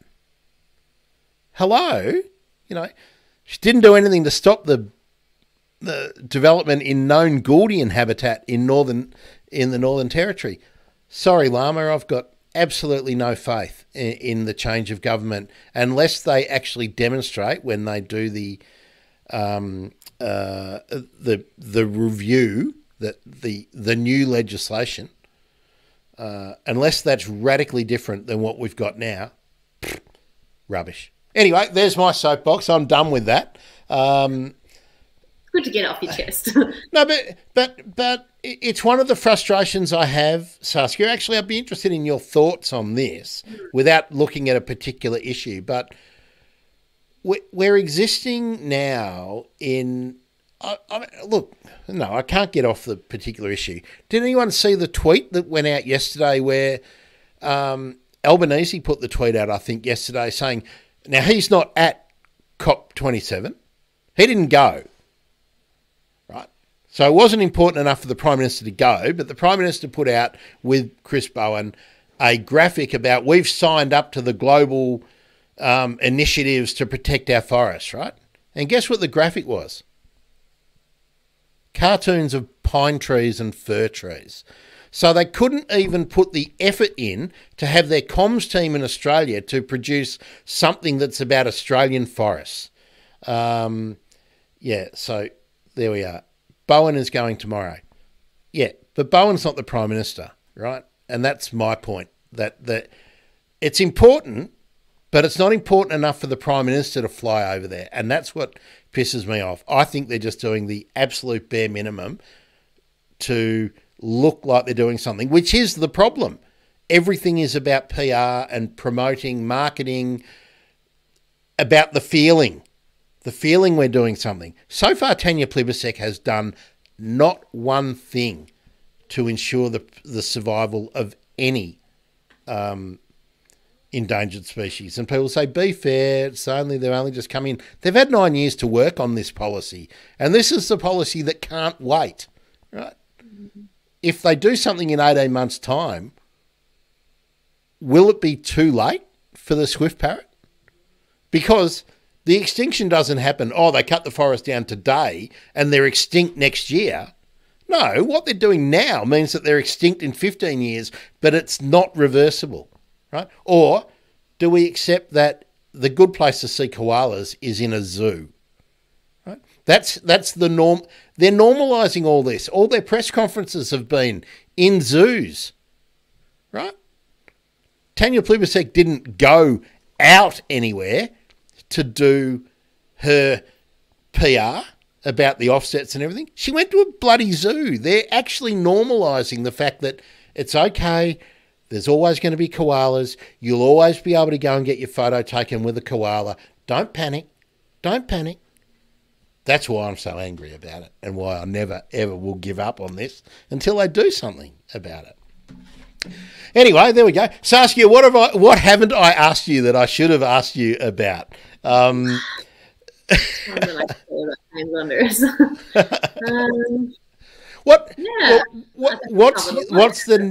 the next step for you in your project? Let's get back to you. That's enough about me.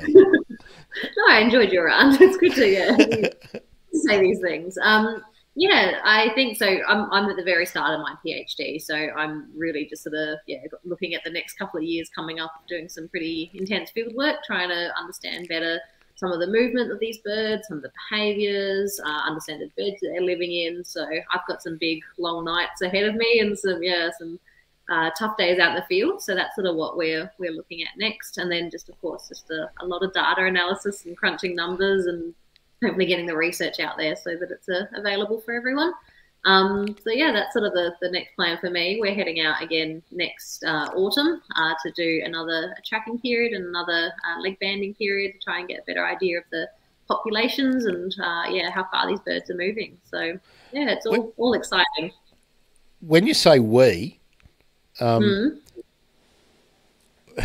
who's we? Like, what's the team, and what are the others in the team working on? I'm guessing, you clarify for me, that there's maybe somebody working on vegetation, maybe someone working on reptiles or something, and you all get together and support each other's work. Or is there a Plains Wanderer team? There's. My project is sort of like I manage a lot of it and do most of the legwork for my project with a series of volunteers and field workers and helpers that come out and help me do long nights and help spotlight these birds for me and all that. So that's been brilliant. I work really intense with the ecologists that we have at Bush Heritage. So they support the work that we're doing and try and get a lot of support through that. But yeah, like we're talking about earlier, Bush Heritage is in South Australia or at Bulkamata, their focus isn't just Plains Wanderers. That's just the project that I'm working on. There's a heap of projects that are happening up at Bulkamata Station. So they've got yellow-footed rock wallabies, which is a lot of work happening there, and the reserve managers are working on soil conservation projects, and there's a lot of vegetation work happening. So there's always, whenever I go to Bulkamata and do my field work, there's always a team of about 4 or 5 other people working on completely unrelated projects. So it's a really cool way to meet other people and get to hear about the broader sphere of biology. And it's it's a great place to work, and it's a really exciting sort of company to work for, just because of that element and the constant research that's coming out of it. It's really, really exciting. Let's be clear, it's not a company, it's a trust. It's a charitable trust that's governed by all those rules. Better word.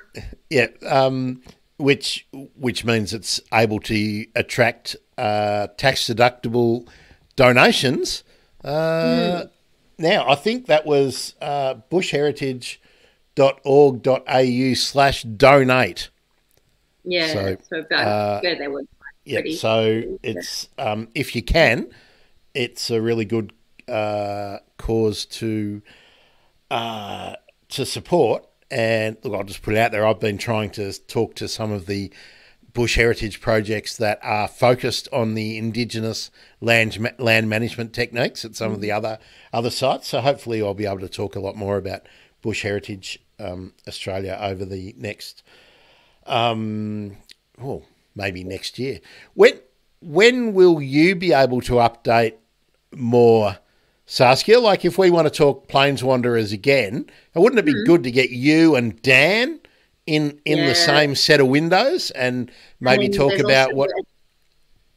I was going to say, there's a team that's starting up in Queensland as well, starting to do some research there. So they also have a periphery population that we don't know much about. So, yeah, it'd be cool to get a crew together, talk Plains Wanderers Australia. Is that out of UQ? Yes. Yeah, so there's... Okay. I think, is that out of James Watson's lab, maybe? I'm trying to think who's running it at the moment. I think it's a pretty department-led as well. So I think QUT, and I think they're going to get a student on their project pretty soon. So there's hopefully be some research coming out of there as well, which is really exciting. So, yeah, I mean, ear to the ground, and, yeah, hopefully there'll be new research soon. Excuse me while I write that on the whiteboard. This is how it's done, folks. QUT Plains Wanderers. Okay, because it's very, very hard to keep up with everything that's going on when you're not when you're not in a university faculty and getting all that stuff. When you're in a university faculty. Well, yeah, there's so much. There is so much to get going. Actually, there's a good opportunity. If you've got a tip or you've got something that you would like me to chase up, news@thebirdemergency.com. That goes to the mailbox where I look for little tidbits and whatnot. So, yeah, do that. The last thing I really want to ask Saskia is when do you what do you plan to move on to after the PhD? Like, have you got a long-term plan? Look, I know it's really hard because it's like 3 years, possibly 4 years of grind. And I mean, let's be clear. What are you getting a stipend of like 20 grand a year or something? Yeah, I'm on a stipend. Yeah, so for those of you in the audience, when's the last time you existed on 20 grand a year? Right. So just have a 2-minute noodles. Well, that's why I'm always saying you guys are the bloody heroes of the conservation movement, right? Because to do it, that means for 3, maybe 4 years, you are living like you did in first year uni when you were living at mum and dad's, right? You know, remind me. Right? No, so I'm just trying to get people to understand. If you think back, if you're as old as me, think back to what you were doing in 1984, 1985, and if you were living in a share house with 5 or 6 people. Would you do that now? Because that's what you kind of need to contemplate if you're going to do a PhD. So Yes. or you get to live under mum and dad, and hopefully mum and dad aren't like the crazy parents that you see on all the TV shows. You know, while you're under my house, you live under my rules. So My parents are my mum's up at Bonbon Station, which is one of the Bush Heritage Reserves. So it's all a bit in the family here. So yes, cool. So yeah. But no, like to get to your greater point, yeah, it is. Students do have it tough, but I think a lot of it comes from a place of passion. Like we're all incredibly passionate about our projects and incredibly passionate about the research that we're able to contribute and how that might help form better management, form better understanding of these species. And to me, it's a really important thing. And I guess if you look at it that way, like, you know, a sacrifice that you're willing to make because it's really important to me. So yes, I mean, that's the general student sort of issue. But after this, I guess you sort of look at things like postdocs and other research that you might be interested in getting into, and different ecology positions. It's exciting to see how open the world is to you after you do a PhD, though. So as much as you do suffer through the years of study, there is sort of like a light at the end of the tunnel. There's a lot of opportunities at the end. So let me draw again, labouring the point on one of my crazy loopy analogies. Do we really want our conservation policy within the country to be based on the passion of researchers and the goodwill of researchers? Do we want our conservation policies to be run like a footy cheer squad? Which is kind of what we're doing, you know. We want these people to go all over the country and sleep out and do this and provide. It's your vehicle, right? No, Bush Heritage helped me out, and the uni also helped out as well. So okay, good. I don't want to paint like a super. No. But the government didn't give you like 20 grand to maintain and run your vehicle for the period of the project, right? Yes, no, that is but they did give it to the person who produced that stupid fucking artwork over the weekend, right? So that's my point. That's my point. Is that pulling? It's like pulling teeth for really important work. But hey, we need a new whiz bang photocopier. Not a problem. I'm sure they've got plenty of them. Anyway, that's enough. Saskia, where do you place yourself in the bird nerd spectrum? Are you a bird person, or have you become? Are you a plant or animal person who's got involved just because the Plains Wanderer project cropped up? Tell us about. Tell us about your relationship with birds.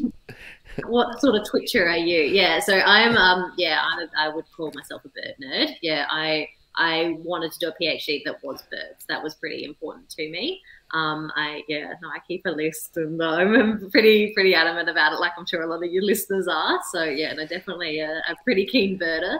But in that also, like, I love vegetation and sort of looking at the how we can look at birds to sort of understand a greater environment, because I think they're a really cool animal because we can understand them really well. Like, they use a lot of like mammals use a lot of like smells and things and scents that we can't always see and perceive as sort of, you know, humans observers looking. But with birds, we can understand them a lot better, and a lot of their behaviours make sense to us, and it's a really easy way for us to sort of look at them and understand an environment and understand what's missing and how we can help improve it. So I think I've always been fascinated with birds since I was a kid. I guess this was always was sort of going to head into a bird-based project. Now, you said you keep a list? I sure do. What's your number? Oh, no, I don't keep numbers, and I'm really. All right. Well, that's a key point. Funny about my list. Like, I love talking to people about their list so much because everyone's got such a strict set of rules, and I love it. Like, so I have to see the bird properly. Like, I can't just like see it. So I went up to Queensland really briefly, and I saw your corals, and I was like really excited about it, but I didn't get to see them properly, so I won't put them in my list. So I'm really picky about it. Like, okay, so you won't. you don't accept for yourself auditory evidence? Like if you know the call no. and you hear it, you don't accept that? I have to, Okay. And I can't, like, I can see a bird, but then I have to, like, get a good look at it as well. Like, I can't just, like, see it fly by and know what it is. Yeah, I've worked in birds for a while, so I've got a relatively good idea of what I'm looking at. But, I'm very picky about my list. I just think it's brilliant. Like, I love everyone's different rules that they have for each themselves and how they keep their list, how different people, like, format it. I've seen the most amazing Excel spreadsheets of how people keep where and when and what they saw. So yeah, I think it's brilliant. Such a cool little thing that we've invented as a birding community. It's one of the most interesting things about birding or birds in general is how people go about the activity. I'm a little bit different to you in that I will definitely. I reckon the other day I saw a particular honey eater, a group of them. And I saw them moving through, but I didn't hear them. But I didn't get a close enough look for me to be able to write in a notebook what I saw. Yeah. So that doesn't count. But if I heard a call that I knew, I would tick it. I would put it in. But I don't actually keep a list, right? But I will let auditory information support what I see visually. But now I have different rules for different. So if I'm doing, like, I do a lot of bird surveys for work, and I'm really happy to do, like, a bird survey and hear a call and count it there. I'm not okay with some of my calls, so I'm happy to do that. But yeah, for my own list, no, like, so it's I guess you just have to have your own rules for it. But yes. How about taking photos, like record photos?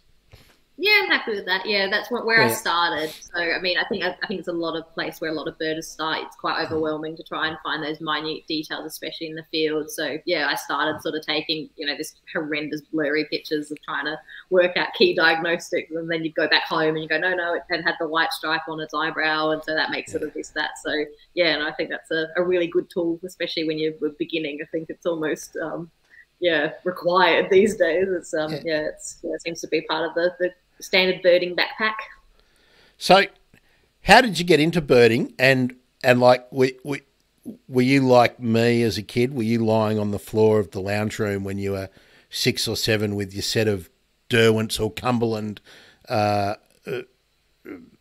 pencils, drawing yellow robins, Yeah. And then, definitely, like, flicking through the bird book. So I've been really lucky to have parents that have brought me up with birds, and very much an interest in nature. So I remember, like, being, 8 or 9, and then school holidays, and Mum would set us little, like, tasks. Like, she'd be like, okay, so for today, you're going to make a bird guide of all the different birds that you can see at home. So, like, we'd go out and be like, look, it's like a red-rumped parrot, and we'd, like, write it down, like, we saw it near the grasses, and we'd be, So yeah, that's definitely sort of what became a point for us. And then, because my parents had that interest, they sort of would instill that on me. They'd point out the birds that they knew, and it's sort of just been one of those natural things that you're always aware of that. So it just becomes very much part of your worldview in your life. So 2 things. Coolest mum ever. Okay, let's just get that out there. I love that. She'll be, like, smiling. But you mentioned red rump parrots. So if you're a kid who was into red rumps and your mum was into red rumps, have you been contributing to Rob's red rumpury project? Oh goodness, no. Oh, well, hang on. Uh-oh. No, hang on. This gives me an opportunity to pop this up. There we are.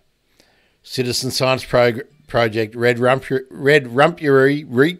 So that's your homework, Saskia. You're going off to check out what red rumpury is. Thebirdemergency.com/redrumps will take you to red rumpury. And Rob is mapping all the known, and that's going back historically, red rump nesting locations. So if you remember from your childhood with your mum, a red rump nest hollow somewhere, Rob wants to know where it is, when it was, And so that's that project. So that I couldn't let that move on. What's your field guide of choice? And you can go historical here if you've moved from one to another.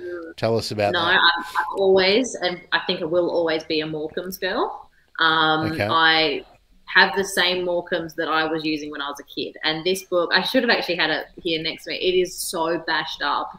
It is just, I don't know what I'm going to do with it. So it is like the front cover is just falling apart. Falling off. Actually it's such an old guide that it has things like the night parrot is still written as extinct. As extinct, yeah, or possibly extinct, yeah. Old guide. But I love it. And like I was saying, like I don't keep numbers because I just write in the guide where I see any details. So this poor book is just absolute. And I've like spilt water all over it. It's been bashed up in my backpack. Like I don't know what I'm going to do if it ever falls apart. I'll be a mess. But yeah, I've grew up with Morecambe, so yeah, been a fan ever since. What you do is you get on eBay and you find a used copy of the same edition and just buy that. So. Yeah, just sit there and transfer all.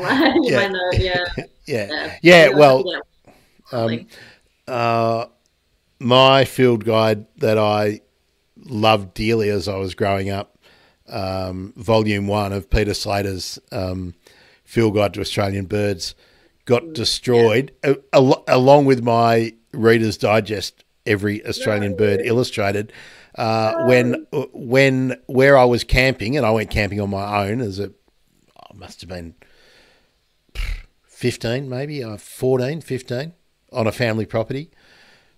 Acheron River flooded. I was asleep when it came up over me. Don't camp on river flats. I learnt that. But yeah, destroyed my bird books and my little eyepiece that I used to look at flowers and everything, and my binoculars. So I learnt that lesson in a very painful way because very expensive. Well, at that age, very, very significantly expensive. But I've certainly sat with a hairdryer with mine. Like stuck together. That horrible when you pull them apart and your pages are all wobbly. I know I should just give up and book on, but I can't. And then like I take it out. I do a lot of bird banding, and I take the book out with me, so it's covered in bird scat as well. From banding, so it's like it's not a pretty book. Like whenever people see it, they're like, ooh. No, but bloody amazing. I reckon that's great. So all right, so you're a Morecambe girl.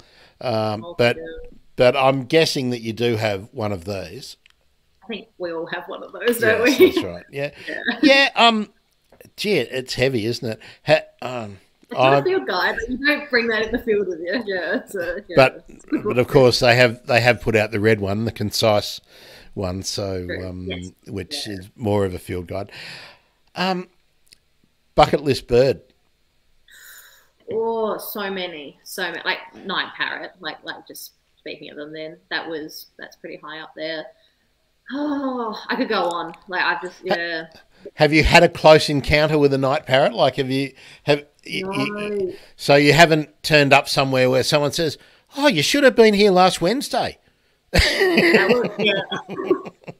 think we've all got birds like that. Yeah. No, I haven't had that with night parrots, which is so there's some out on a couple of bush heritage reserves up in Queensland, so I'm trying to sort of shoulder my way in there. But there's some great research being done on them.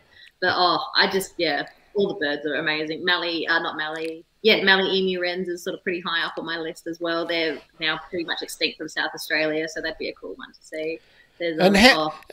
How amazing is that?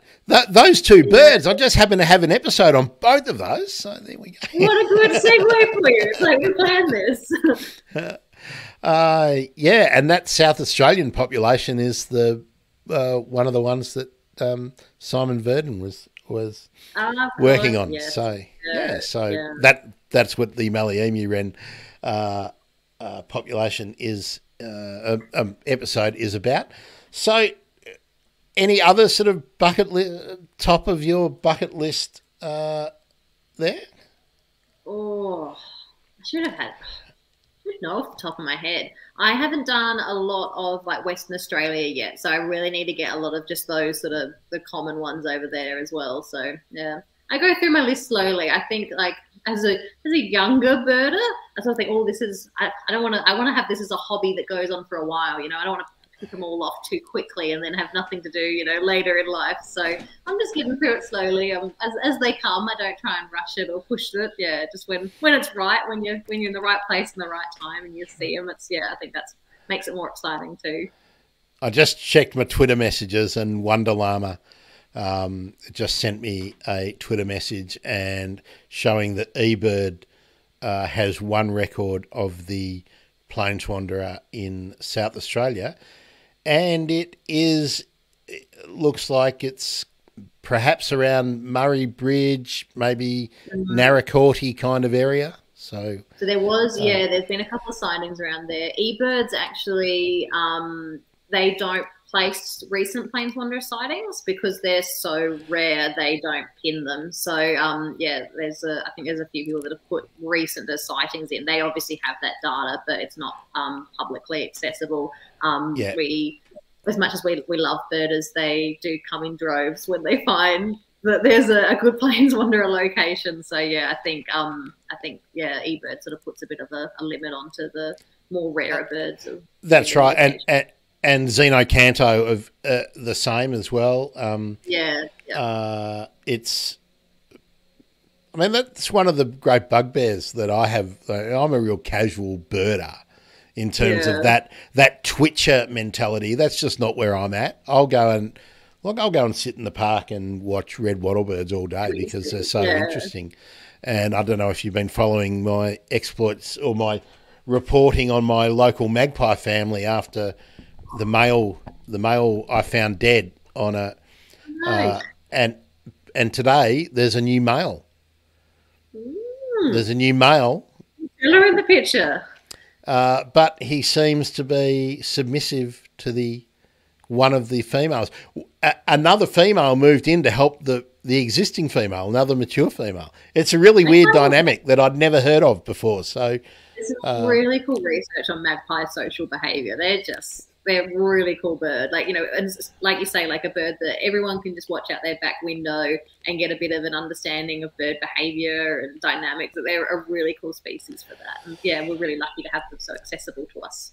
Yeah, so I've got to follow up a lot more on the Australian magpie research. I didn't chase it down so much at the beginning of the show because endangered, you know, sort of wanted to focus mostly on critically endangered birds. So we're moving more into that urban birds enjoying bird watching thing. So let me tackle the bucket list location for you. What would be your bucket list location? Is it the night parrot in like the Channel Country of Queensland? Is that kind of where you would want to go? Like Christmas Island and all that, because that's pretty high up on my. I think a lot of the offshore islands are pretty high up on my bucket list locations. Just what incredible places just to see, like huge endemic animal, numbers and just really unusual birds. So like Lord Howe Island and a lot of those sort of ones in Bass Strait are pretty high up on my list to get out to. Yeah. Or Macquarie. How about Macquarie? That would be pretty cool. Yeah. Or South Georgia, so many places. Best bird. What's the best bird? The Plains Wanderer. What sort of question is that? Well, no. I just have to put it out there. So they are. I mean, I'm so biased, but they are the coolest bird. Like, the weirdest bird, I don't know if that counts for anything. They're a really wacky bird, but I think they're just, every time I see them, I'm just always just like so smitten with them. I'm like, oh yes, you are such a cool little bird. They look really weird and their behaviors are really unusual and they head bob and they run around and to have them in their hand as well, they're quite an unusual looking bird close up. Like their eyes are bright yellow. But their pupils are like unusual shape. They're not like a circle. They're kind of like a blob. Yeah. The first time I held one, I thought I'd like squeezed it too hard or something horrible had happened. Like they're just a really unusual bird to see and like work with. So and anamorphic eyes. Yep. Freak me out the first time I saw them. So bushheritage.org.au is where you can check out what Bush Heritage is doing. Saskia, where can people track you on social media or something? Yeah, I don't have a huge social media presence. If your listeners are interested, I do keep a sort of an Instagram updated of sort of some of the stuff I've been up to. Okay.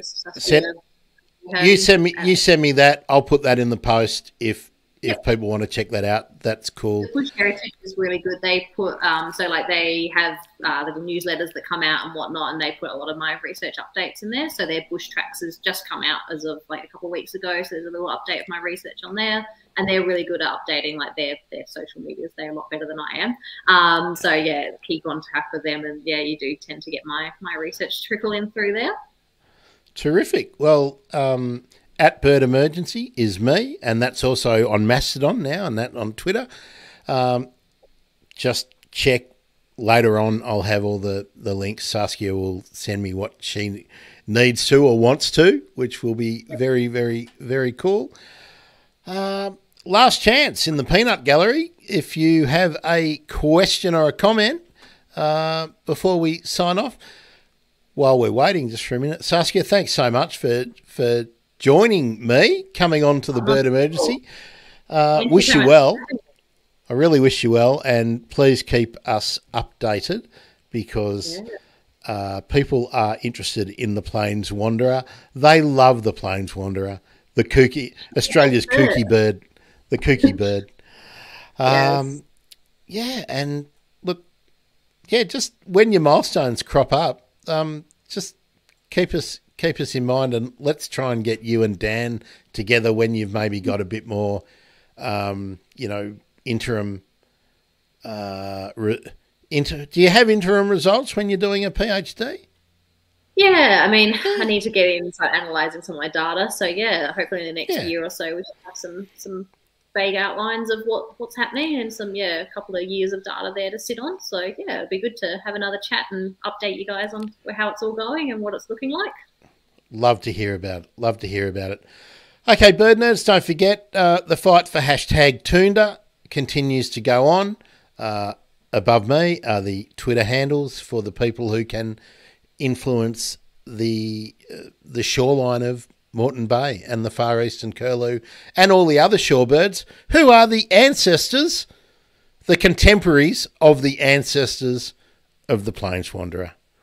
I want to be one later. That's right. And what a lovely place to end up.